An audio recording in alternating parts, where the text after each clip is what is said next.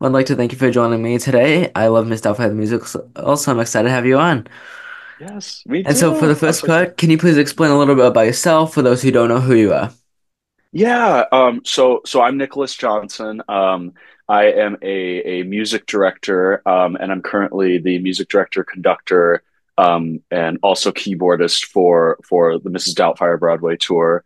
Um, I was previously the associate music director for the tour, so I started since the beginning, um, and that's been going on since a year and 3 months now, which is crazy.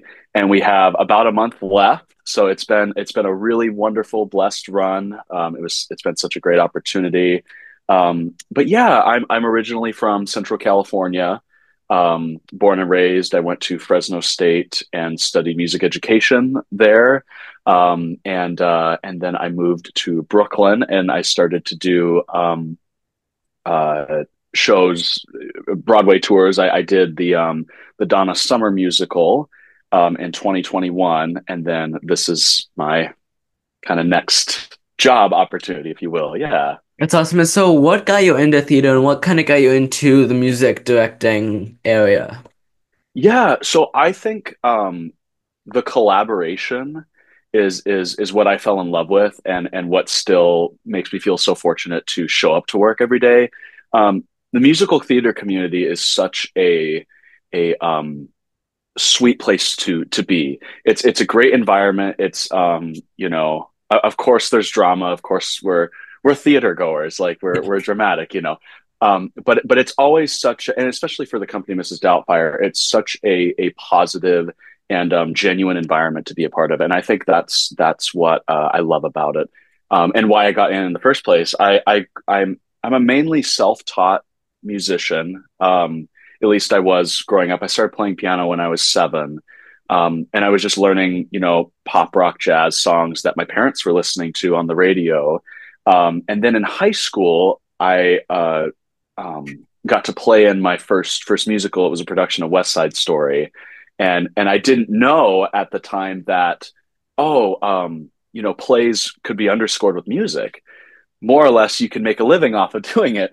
And So I kind of went down this rabbit hole of musical theater stuff. The West Side Stories, the Hamiltons, the Les Mis. All these big productions, and uh, and then I also didn't realize that there were a lot of other big Broadway theaters in my area, because growing up in Central California, the town I'm from had 10,000 people, but it's about 2 hour drive from Sacramento, from San Francisco, from LA. Well, it's like a 4 hour drive now. It's a little bit farther, but there's all these big Broadway houses around, and I started going and seeing Broadway shows and seeing the tours that came through. And I saw like Wicked, Beetlejuice, Hamilton, and San Francisco. And I just really like fell in love with the collaboration of it. There's so many moving pieces. Obviously, you being an actor yourself, it's like there's so many moving pieces from cast, crew, musicians, creatives, and each one is so essential to the production. And I think that's what really got me into it, and really got me like the fire under my butt, for that. Yeah. Yeah, that's great. And so with Miss Doubtfire the Musical coming to an end in a month or so, what has been your favorite stop on tour and why? Ooh. Um, I would say Los Angeles. Uh, Obviously, I'm a California boy at heart. I absolutely love New York, and it's treated me really well. But being from California, and then also seeing um, my first Broadway show in LA at the Pantages Theater, and to get to do to especially when I conducted the show. When I was the associate, I conducted once a week. Was pretty, unless something they needed me to do more. So to conduct a Broadway show at the first Broadway house that I saw a Broadway show at was such a blessing and an honor, and it was a very like full circle moment that just a reminder to be grateful, and anything can happen, and to really whatever you're doing, to give as much love and genuine heart into that. And then of course, you know, I love the ocean, I love the beach, and Los Angeles, Southern California. Like the weather's always perfect, and you know, it's just such a great place to be for me. And that was probably my favorite stop on tour. That's good. And so, being on tour, what is the hardest part about being on tour? Obviously, it might be a little different as a music director than being an actor, but what's the hardest Sure. part for you? Yeah, I would say the hardest part is the being away from your loved ones, honestly. Um, Everything else is very great. You know, it's very I mean you're literally, you know, you get to do what you want to do day in, day out. And that's very rewarding. But it's also, you know, I went 8 or 9 months without seeing, you know, being in the city, being away from family. I hadn't seen my parents for over a year since I started the tour until not this time, but the last time that I visited. This was when we did a run in San Francisco in July. So, so you know that's always something to consider and to really appreciate. You know, anytime that you are on tour uh, and you get that opportunity to like hang out with friends and family, you know, cherish every second that you get to because you know that's how show business is, and it does kind of push you away from that. But I would say that, and then also trying to not eat out all the time. All the Yeah. time. You know, we're fortunate that our tour gives us a little bit of flexibility in like where we want to stay, and we also don't have like I the Donna Summer musical, that was a bus and truck tour. There was a lot of like you're in a different city every night. And that could get a little tiring, you know, you're sitting on a bus for 6 hours. It's very much like a rock star lifestyle. But this tour, the minimum we stay is at like a week at a time. So it allows me to, you know, get groceries and to make my own food and do very, you know, simple household activities that you kind of take for granted Yeah. when you're not on tour. But yeah, I would say those two things are like, for me personally, really challenging sometimes. That completely makes sense. But the next part kind of adds on, and I think you kind of mentioned it, but what's the best part about being on tour as a music director? Yeah, I think it's entertaining the audience, honestly. There's a lot. There's so many wonderful blessings that come with this job. But I think, and half the reason why you do it is you know for people's enjoyment, and it's like when I take my bow, you know, you've seen the show. The cast bows, they point to the orchestra, and conductor, you know, gets up and waves, and you look back at this audience who's completely, you know, they're giving you a standing ovation, um, cheering for you, cheering for your, you know, your company and your family on stage, and there's something really rewarding in that. It's like no matter how tired you are or how terrible your day was or whatever, you turn around and you made, you know, a couple thousand people's evening. You know, that's really special and impactful. And recently we Rob McClure departed our tour. We did a happy trails for him, and of course he's just a gem on his own. He's incredible. Um, but the people there, he would get a lot of emails from people just saying like, you know, how touching the story was, and there's a particular one where a girl came and saw the show, and I believe she was in high school. This girl came and saw the show who was going through a very similar situation that the Hillard family was going through in the show. Basically, you know, family conflicts, and it was parents were getting a divorce, and but there's a speech at the end of the show that talks about a made up character named Katie, and this girl's name happened to be Katie, and she said, "It's so I can like literally get emotional thinking about it." But she's like, "The Katie that you were talking about tonight was me, and I just want you to know how impactful this story was." So it's like to see that, and to see people like really, you know, love what you do, and mind you, and it's like you put so much time and work into it during rehearsals and tech, and for it to pay off and really truly touch audience members, it's such a cool thing, and it's such a beautiful thing. Um, yeah, that's probably my answer. Yeah, that's awesome. And so, uh, with Miss Doubtfire, is the particular song that is the hardest to conduct, and what song is your favorite to conduct? Ooh, okay, okay. Hardest to conduct. I would say uh, Playing with Fire is probably the hardest song to conduct. Um, our show, like a lot of other pop rock shows with smaller orchestrations, I'm saying like 10 or less musicians. We have a band of 10, and it's basically a pop rock rhythm section with three horns and a cello. So it's there's no like doubling parts. Everybody has their own role, and on top of that, the conductor is playing a keyboard. So all of the raw piano parts that you hear in the show, the conductor is playing all of like the organs and stuff. So in that particular number, it's very dense in the hands, like playing, but it's also you're dictating and cueing the ensemble, but you're also cueing all of these. If you really, really pay attention to it, there's so many like tempo changes. And one of the conductor's biggest jobs is giving time, right? And keeping and being an anchor and keeping that time and pacing accurate for the ensemble cast and crew. So between that with the amount of playing that we're actually playing in our hands and everything, all the cues that we're taking from the audience to, plus we also play with electronic design, like click tracks and pre-recorded stuff a little bit to help fill up the space, if you will.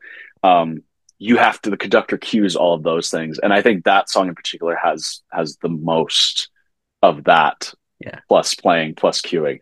So that one's always kind of a headache. I always have to be like, okay, here it's number 20 in our score. And we're like, here's number 20. It's like, okay, go. It's like one of Yeah. those things. But at the end of the day, it's still super fun. Um, I'm gonna give you two songs that I love to conduct. It's like just because I feel so fortunate. Like our show has such great music. It's written by Wayne Kirkpatrick, who is the same composer that did Something Rotten. Um, and you could definitely feel like some kind of Wayne Kirkpatrick isms in our score too. Make Me a Woman is insane. It is so much fun. It's disco music. You feel like you're in Studio 54, That's a fun and song. it's so much fun, right? And mind you, the cast is just working on stage. Choreographically, it's always a challenging one when new people like come in to rehearse it in the studio. And but it's so powerful. It's so loud. It's infectious. There's so much energy. And I feel like we also feel that down in the pit. And so that one's really, really fun to play. It's a moment in the show where I just kind of get to go nuts and have fun with. But on the very opposite end of the spectrum, I think about the song Just Pretend, which is like musically, fundamentally, it's a very simple song, but it's such a pure and beautiful like chord progression. And you listen to the lyrics of the song. I mean, it's literally like the a father expressing his love for his kids, which I feel like is something that and talking a little bit to Rob about this because he's a father too, something that you don't fully understand until you're a parent. And So it's really, really touching. And every time I get chills every time I play that song. Because it's just this beautiful moving melody, but it's also this beautiful moving text and lyrics that is just so much, so much more bigger than all of us. So that one's a very great moment as well. Yeah, that's awesome. And I think going along with what you said of if you listen to the lyrics, I mean, a lot of the songs that are like slower and more meaningful, if you listen to the lyrics, they're really meaningful. Like, I mean, Mhm. if you think about it, like, What the Hell, that's one of the songs that's also a really meaningful song if you listen to the lyrics. So I think, like, Absolutely. a lot of the songs are actually really meaningful if you listen to the lyrics. Definitely. And sometimes, and I feel like that's kind of how Wayne Kirkpatrick writes, because he's a singer-songwriter from Nashville. Like that's kind of his back, or he's from Louisiana, but he's based in Nashville now. And a lot of singer songwriter stuff. It's the music kind of gets out of the way of the story or the message that you're trying to perceive or tell. And and uh and that's like another example. Like I think our show does that a lot, where it's like, oh, I want you to hear the words Yeah. and let the music support that, you know? Yeah. Yeah. Yeah, that's awesome. And so, what advice would you give to young performers who might want to try out music, conducting, or keyboarding? Yeah, absolutely. I think the biggest thing is reaching out to people and asking questions, you know. Um, you'd be really surprised, and it's kind of scary, because sometimes talking to people is tricky, right? It's a terrifying thing. Um, but you'd be really surprised to see how welcoming this industry is. Um, I say that with a grain of salt, because there are some people that are unfortunately kind of taint that a little bit, but but it's really a welcoming industry, and you don't know until you ask questions, and you don't know, people don't know you unless you introduce yourself, Yeah. and that's kind of how I got involved. I was doing musical theater. uh it started playing in pit orchestras, and then I started taking vocal lessons and learning how to like talk to singers and how to work with singers. And a lot of it was just, I don't know how to do this, but I really want to do it. I want to ask, you know, the people who are touring and the people who are on Broadway, and that's how I made my connections. I approached it. I was myself. I approached it from a very genuine place, like, "Hi, I'm Nick. I just graduated high school. I'm studying music in college. And by the time I'm done with school and wanting to do it professionally, I want to know how to do it. What would you recommend I work on as a musician and person, also to be a music director, to be a conductor, to be a pit musician, and I think that that's the best thing that you can do. And it's a little different for actors, right? Because there's, like, self tapes and auditions and callbacks that you go into. I'm so grateful I don't have to do that as a musician. It's usually you talk to them, and then they'll send you music and you audition that way. Um, but also, it's like, if you're a dancer and you want to become a better tap dancer, you can go and talk to a renowned tap dancer and say, "Hey, I really want to get better at tapping. This is my experience. What would you recommend?" And I think that's the biggest thing, is don't be afraid to ask questions. And I'm super about, I know that I had such a great outlet as, in my music education growing up, and that was kind of half the reason why I wanted to study music education, was to give back to that next generation of artists. The people, the pros, the people who are experienced, they want to do the exact same thing, and because we want to keep the art form going. It would die if we weren't coaching the next generation of passionate people that wanted to do it. And so that's the biggest thing. Don't be shy. I I'm also somewhat, I say I'm an extroverted introvert. And if talking to people is a little bit difficult for you, just know you're not alone.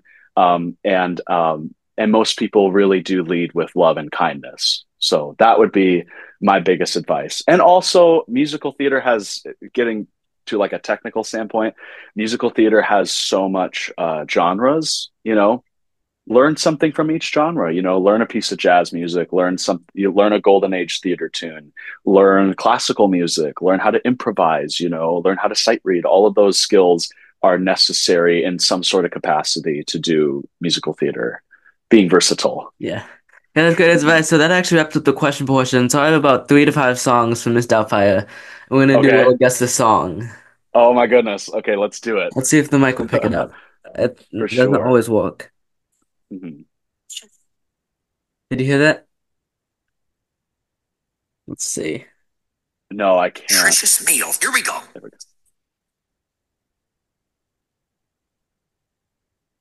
Well, I heard I heard the first part, and it said nutritious meal, and that's got to be easy peasy. That is correct. The reason why I know that is because the conductor takes the cue off of that. So they'll say, right, nutritious meal, and then I give a 3/4 to the band, to the drummer, and the drummer starts the tune. That's good. Now, let's see.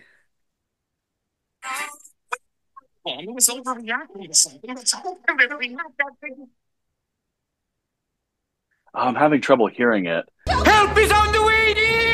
Uh, okay, so I'll tell you the song and then I'll tell you a snippet of the lyrics. And we'll Okay. see how well you listen to the actors when they're singing. Oh, okay, So it'll okay, kind of be like a guess the lyric. Okay. okay. Sounds Uh, good. all at once the adults have spoken. Now I'm a kid in a home that's broken because they can't fix all of that they did wrong. Yeah. Oh, what the hell? Because yes, absolutely. What's the next lyric? Um, wrong. Um, wow, this is actually stumping me a little bit. Um, it's keeping me really honest. Uh, so this is my life. Isn't this just great? Isn't Yes. this just swell? What the hell? That's what it is. Yeah, I will also say, and this is where it's going to be interesting. And as because you saw the show, and if you've listened to the cast album, it's very different actually. There's a lot of songs that were changed from Broadway to our orchestration, which is also the same in London. So when you're like, oh, guess the lyrics from the cast album, it's like, oh no, it's going to be a little bit more challenging because there's some Yeah. songs that I've never That's actually something played. some of the scenes are also a little bit different too, if I'm not mistaken, because I know the opening scene, from what I saw in Chicago, it wasn't the big opening number. It was Rob in a sound box recording like the opening. Exactly. And that pays more homage to the movie because that's Yeah. how the movie with Robin Williams started, right? Yep. Yeah. Okay. Because when I was sitting in the show and the curtains open, I'm like, because I've seen a recording of the Broadway show, so I was expecting this Mhm. giant like set, and then I see that, I'm like, first of all, that's Oh, that's yeah. different, and second of all, that's the size of the Nederlander stage. Like Hamilton was Mhm. here, and that's like super small. Yeah. Oh, I know. Yeah, and it's funny because our set is actually pretty small in comparison to other. I know I have lots of friends that are on other tours, and they go, oh, what? Be careful for this venue because this was kind of challenging to load into or whatever.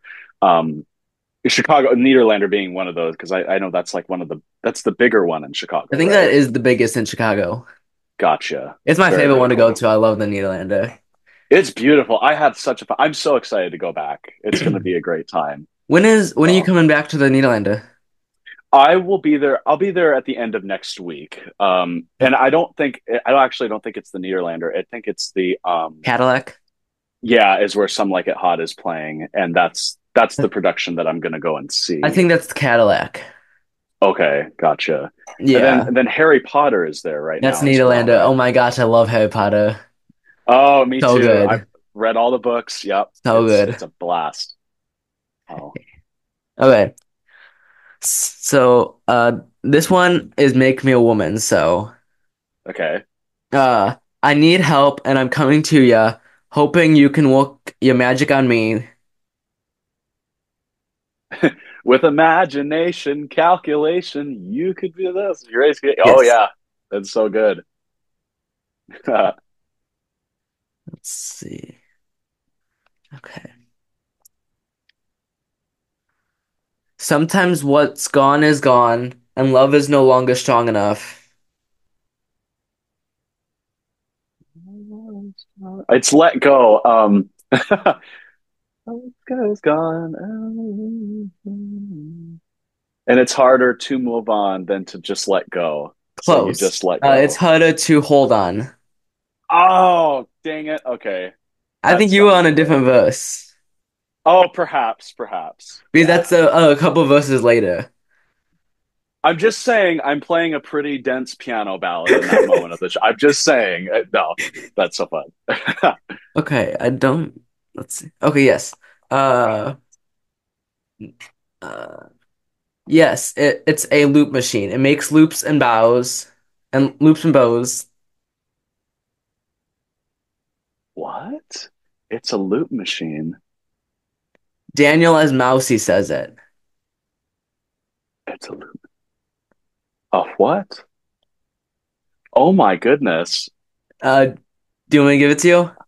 I hope this is, I mean, yeah, I hope this is one of the things that is, or one of the original Broadway It songs says that isn't Daniel in our says, no, show. no, no, not bows. It makes beats. Here, check it out. Ready? And then he plays a beat. Oh, okay. So this is a funny story. So for the tour, Rob wrote, and it's the loop machine that you saw.